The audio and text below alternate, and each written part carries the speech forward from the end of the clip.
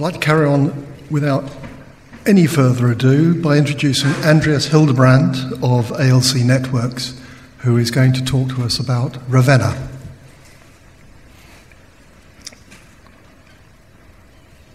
All right.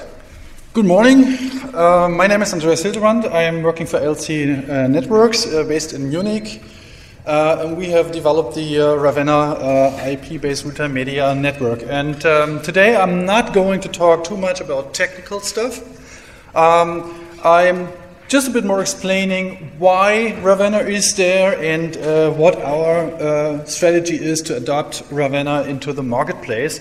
And that probably will also make clear why, looking at the raw numbers Roland just presented before, gives a bit of a lack of, well, market acceptance or maybe market share of the RAVENNA products.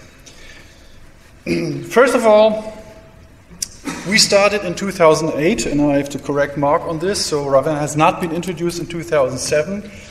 We started on 2008 internally. It was not visible at that time.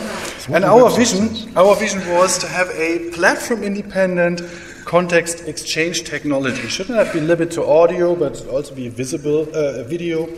And so we had some requirements. As Roland already mentioned, we strongly came from the broadcasting direction. So naturally, in broadcasting, you have a fair amount of requirements.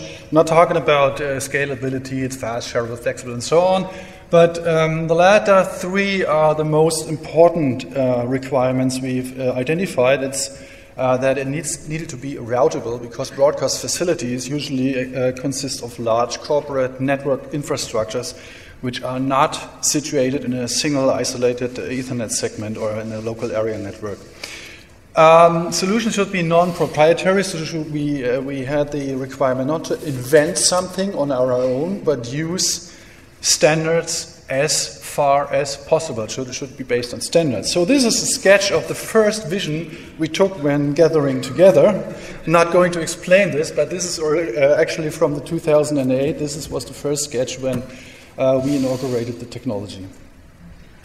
So when we digged into the technology, into audio networking stuff, we were confronted with a lot of buzzwords, with a lot of technology words, and all these words actually created a lot of confusion to us. Maybe to you as well, I don't know, but that was our experience.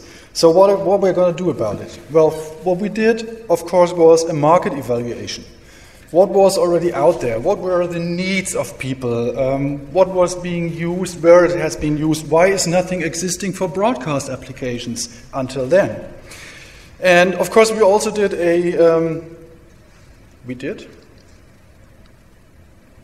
technology assessment. So we were not just looking at the market and the solutions out there. We also were looking at what technologies are visible or are present as of 2008. What could be a solution being made of? So we immediately decided the only thing we can go, the only basic platform we can go with is IP networking. Why IP-based networking? Well, we don't have to talk about the general advantages networking was offering. We have heard that from Mark before. So IP-specific is that IP is available. IP was an available technology, so a lot of network equipment was out there, infrastructures were readily available, and IP is a widely deployed technology. IP-based technology is based on standards. There are a lot of standard protocols out there, the Internet Protocol Suite, and they are widely supported by network infrastructure. So that's another reason to go with IP-based solution. Routing capability, as I mentioned, is a very important requirement for broadcasting applications, also for other larger installations. So we needed to have something routable, and since Ethernet stays within the local area network segment, we needed to go IP, layer 3. Convergence is of a big requirement, specifically in the broadcast environment where you have hundreds, if not thousands of PC, which do require connectivity to that audio network one or the other way without dedicated hardware boards, just through the standard network interface. And finally, IP was judged to be future-proof because all the IP, the communication and telco companies were growing their services based on IP at that time. And well, since then, a few years have been passed, and we all know that even the standard telephone lines are going to be exchanged to IP as of today, so future-proof. So then there was a final question, actually. Can we take something existing and make it available for broadcast requirements, for broadcast applications, or do we have to make something? So we had to look at the existing technology at that time. So these were the technologies we identified. LiveWire has been introduced in 2003. Weaknet IP is another American company providing a network solution. Dante had been introduced in 2006. Then there was the NASIP or ASIP scheme developed by the EBU. Was in existing since 2007, and AVB, well, has not been introduced in 2005. As we know, the latest standard protocol had been published, I guess, in 2011, but it was visible from 2005 on, as it was originating from the residential Ethernet group. So it was already technology-wise visible, and the direction could be seen. Now, then, we had to judge if any of these technologies could be applicable for just take them and make an improvement to them to make them matching the requirements in the broadcast industry. So from the technical perspective, we did an assessment on all these technologies and found that the only matching technology at that time was what Dante was promising, technology-wise, feature-wise. And then we had to see, is any of these technologies openly available? Do they have a suitable business model which would make it possible to apply it to broadcast applications and make it acceptable by manufacturers using that technology deep in their core? And we finally came to this conclusion, and the whole assessment at the end summarized in the decision, well, we have to make something. Because we just can't take, either due to non-matching technical specifications or because the business model or the openness does just not suit our requirements. So we decided to make something on our own. And it was in 2010 when Ravenna actually saw the light of the world at the IBC in 2010. We introduced Ravenna to the public. I'm not going to tell you anything about the technology today, at least not into a deep detail, just to the features we had achieved with that technology. It's a pure layer 3 based solution, so it runs purely on layer 3. It does not require any local area network specifics. Thus, it can operate on most of the existing network infrastructures already in place in corporate environments. It can run concurrently run different media formats, sample rates, like video and audio. It can run 48 kilohertz, 44.1, 192 kilohertz, 16-bit audio, compressed audio. Everything is possible, and it allows phase-accurate distribution of media clocks. Well, distribution we learned by now, because we are employing precision time protocol, which Mark introduced earlier. We know by now this is distributing time, accurate time, and media clocks are actually derived from absolute time locally. But with PTP, we have the option of running, of generating the media clocks to a phase-accurate precision as defined by AS11. It gives you the option of having full bit transparency with all media formats, so it does not include any compression requirements. And it's been designed for serving applications with lowest latency requirements. The application with the lowest latency requirement, which comes into my mind, is the in-ear monitoring live application. You need to have an end-to-end latency which is below 2 milliseconds, actually. So the transport technology with AD and DA conversion involved would call for something which is certainly in the below millisecond latency area, and Ravenna can provide this requirement. And of course, since we use IP and standard networks, the capacity scales with the underlying network infrastructure. If you have a gigabit link, you can run 500 channels of audio. If you improve the link bandwidth by adding more links or changing to 10 gigabit technology, the number of channels increases adequately. It's routable, since it's IP layer 3. We have built in a full network redundancy support if required. And the whole solution is based on already existing standards. We have not added any proprietary protocol to the RAVENNA suite. And so we call the whole technology also open technology. We decided not to do a proprietary technology and sell it as a license. We made it an open technology. What do we mean by open technology? First of all, it's based on technology which is already publicly available, so we don't have a proprietary black box design in there. It utilizes already existing standard protocols which have been in use for some time before and are proven and widely deployed. It's designed to work on the existing network infrastructure, so no new network infrastructures are absolutely required to run RAVENNA. And there's no proprietary licensing technology, policy connected to RAVENNA, so we don't have anything like cost per channel, cost per module or whatever. So we can actually say RAVENNA suits all performance needs, be it a single channel microphone or a 100-channel console or even a 1,000-channel cross-point switcher, and there's no licensing cost from our side involved. So before we published RAVENNA in 2010, we thought about how can we introduce this technology into the market. And it was clear from the very beginning, if there's only just one manufacturer which would promote this technology, that would probably lead to nowhere. So we approached a few well-known manufacturers in 2009 and asked them what they think about what we were just suggesting to them. And this was Direct Out, Chaps, Merging Technologies, and Genelec and Lavo. And all these 5 manufacturers instantly agreed on having joint effort, joint development, joint marketing effort, and that resulted finally in the publication of the RAVENNA technology at IBC 2010. In 2011, we actually published the whole RAVENNA suite, so it's available on the RAVENNA website for free, so everybody can download it, and any interested manufacturer can actually make a RAVENNA implementation according to this published framework. And by now, RAVENNA is already supported by a lot of companies, and as Roland mentioned, support is one thing, products are another thing.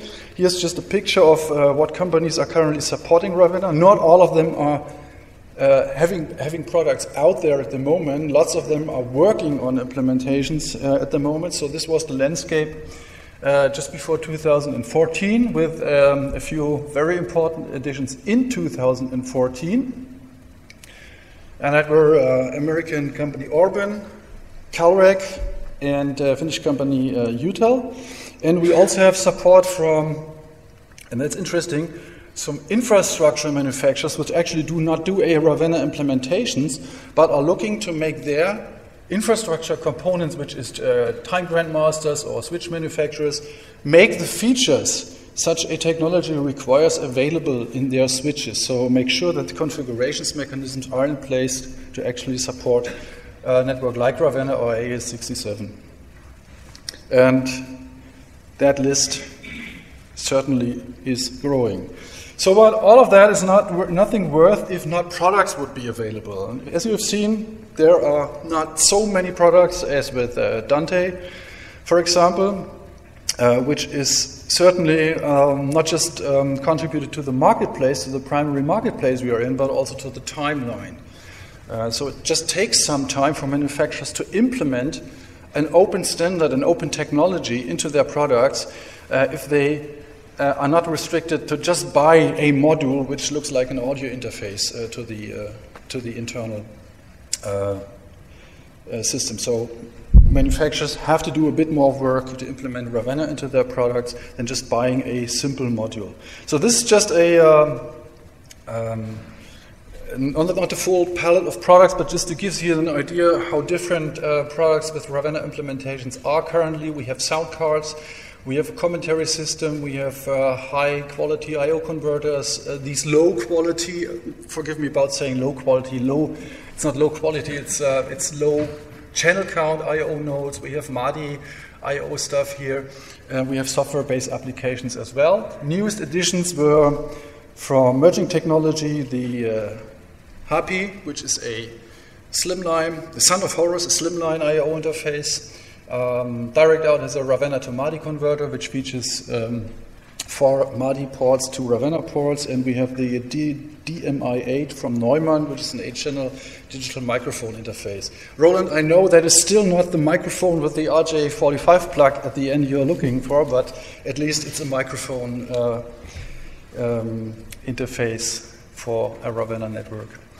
And of course, there's the whole range of Lavo products which also have Ravenna inside. So it's the mixing consoles, the software applications, the big routing engines, all these already have Ravenna or can be added with Ravenna cards to make existing systems which are already deployed also Ravenna capable.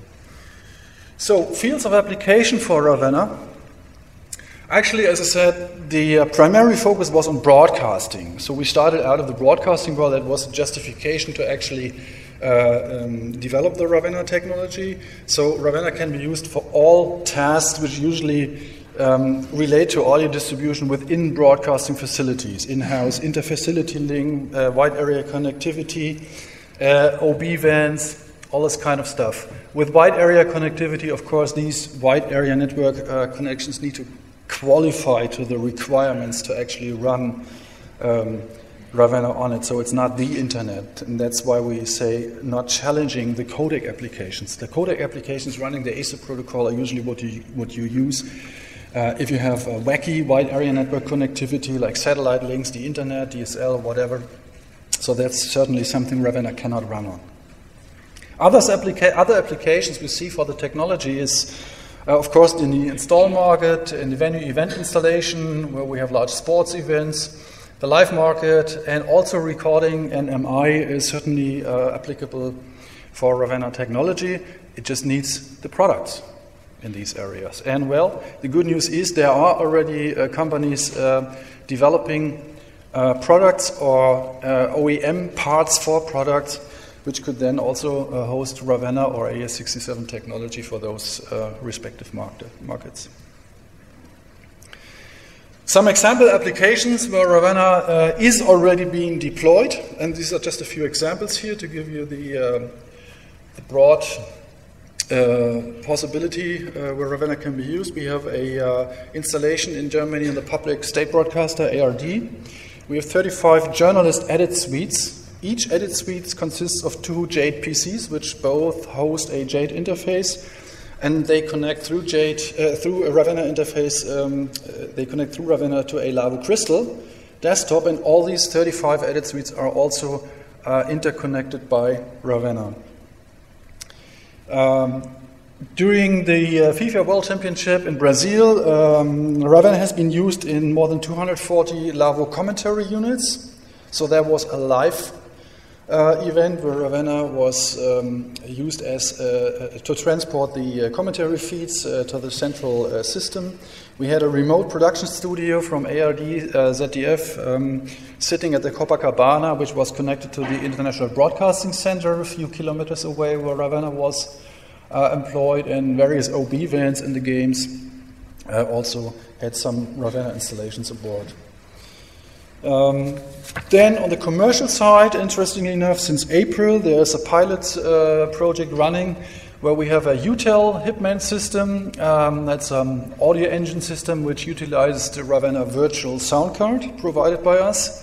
And it connects to 40 Genelec IP speakers running Ravenna. So that project is running since April as a commercial installation in Finland. And finally, not to forget our friends from Emerging Technologies, who are heavily involved in recording. So they have numerous mobile and fixed recording installations featuring the Pyramix digital audio workstation, Horus and Happy I/O interfaces, and also the Core Audio Mac driver for recording stuff into a Mac with Ravenna. Just an excerpt of what is actually going on with the Ravenna applications. And finally, in 2010, work started And it took until 2013. You guess what? Well, the X192 workgroup started in 2010 or late 2010. And the result was the AES67 standard, which has been published at the end of 2013.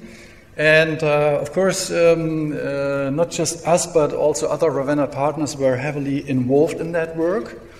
And even you could say, well, a lot of guys came from the RAVENNA community supporting that work. It was more than 100 individuals from the industry, not just manufacturers, but also from the broadcasters. BBC was heavily involved, Swedish radio, and even people from the live market. So there was a good mixture of pro-audio experts, and they started to do just pretty much the same we did a few years ago, a technology assessment, a market research, and they came across basically the same technologies as RAVENNA was already being built on. That's the reason why RAVENNA already supports the AES67 standard from the very beginning when it was published. So, a few words on the AES67 standard. That could be a whole other topic of presentation. I'm not going too deep into it, but just to give you an idea. The scope of AES67 actually is now, interoperability guidelines provide interoperability guidelines for professional low latency audio over campus or local area networks using existing protocols wherever possible. So first of all, that excludes non-IP networking. So it's an IP-based scheme. Low bandwidth media is excluded. So if we don't have enough bandwidth, we can't run AES67. Data compression is excluded. And low performance bands and public internet, well, by nature is also excluded. And since it's an audio standard, video is also not part of the game. But the basis, how AES67 had been defined, can make it usable or useful for video transport as well, which is just the same for RAVENNA, of course. Now, emphasis has to be put on that it's interoperability guidelines, and it should reuse existing protocols wherever possible. So AES67 at the end is not a solution on its own, and it's not, the target was not to invent yet another audio networking protocol system. So when we looked at the existing systems at that time, we had the LiveWire, WeetNet, Dante, NASIP schemes, which you already have seen before. RAVENNA was in existing at that time. The QLAN system was in existence. And AVB at that time was in existence, or close to existence, because we already knew what the final missing pieces, which were not published at the end of 2010, would look like. So we were looking at these technologies, and as you can see, in the two last columns, that although they were all based on IP, they either have different mechanisms for synchronization or transport or other subtle differences, which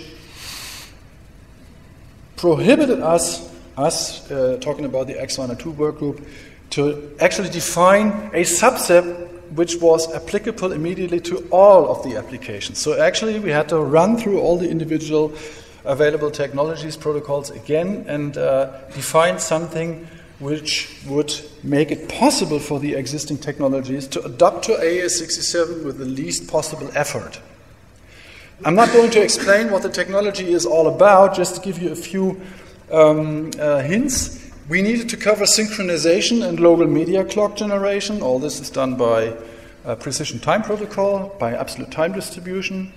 We needed to cope with the network layer and the transport protocols. So we identified IP version 4 as the layer to work on, with some provisions to make it possible to adopt to IP version 6 later on. And transport protocol natively was based on RTP, because that is what is already being used, widely used by most of the applications and also by other streaming technologies. Then we needed to discuss the payload format, the encoding and the packet setup. We came across 16 and 24-bit linear, which needed to be supported by at 48 kilohertz. And the packet setup was defined to be 48 samples as a mandatory format, which translates into a 1 millisecond packetization. So in other words, each packet contains 1 millisecond of audio. Now this is not the best possible performance you can get, but it's a good compromise between requirements on one side and support by all the other technologies on the other side. Remember, we were not to define a totally new networking scheme. We were always closely looking at the already existing technologies. What are they using? What are they supporting? And so that's the outcome, how it had been defined. Quality of service needs to be in place. In contrast to AVB, where quality of service, namely the bandwidth reservation and the traffic shaping, is part of the standard, part of the new AVB Ethernet standard, which requires switches supporting this. We didn't want to make something new which is not supported by the existing equipment. So we were looking at what is available, and differentiated services as a quality of service mechanism is widely deployed and available, and so we were naturally using that one to make sure that the AES-67 packets get preferred forwarding through the network switches. Connection management is part of the AES-67 suite, and the only thing actually missing to make it a complete solution at the end is discovery. Discovery has been excluded because there were so many different possibilities out there. And in the expert group, we were not able to actually conclude on one scheme. And we also, at the end, found out that it's wise not to have discovery actually included in here because it's not actually needed for interoperability. In order to exchange streams, discovery is not needed. Think of your old telephone system. You can make a telephone call to anywhere in the world. You just need to know the number. Does your telephone automatically give you the zillions of telephone numbers out there once you switch the telephone on? No. There's an external discovery and directory service, and that's just the same philosophy behind AES-67. All the technology pieces you need to really exchange the streams are in place, but you need to know what's the address of my stream, where can I get the stream data from?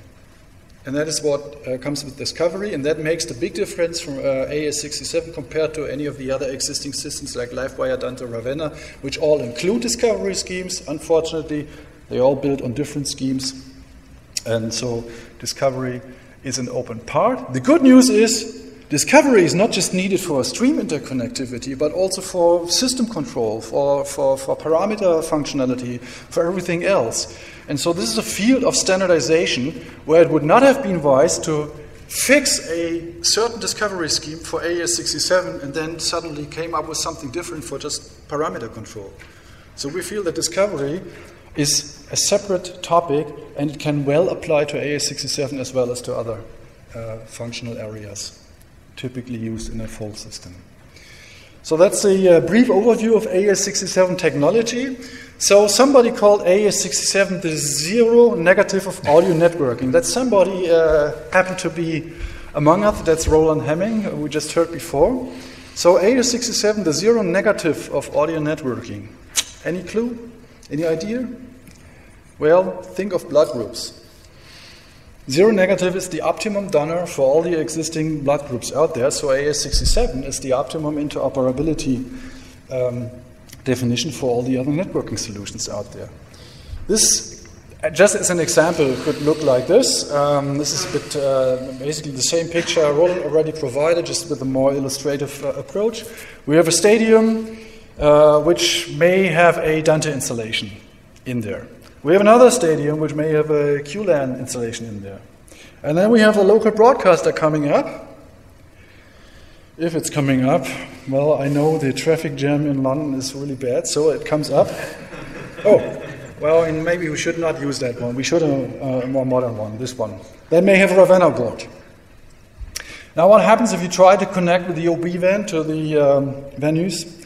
Well, it doesn't work because RAVENNA and Dante don't talk, RAVENNA and QSys don't talk.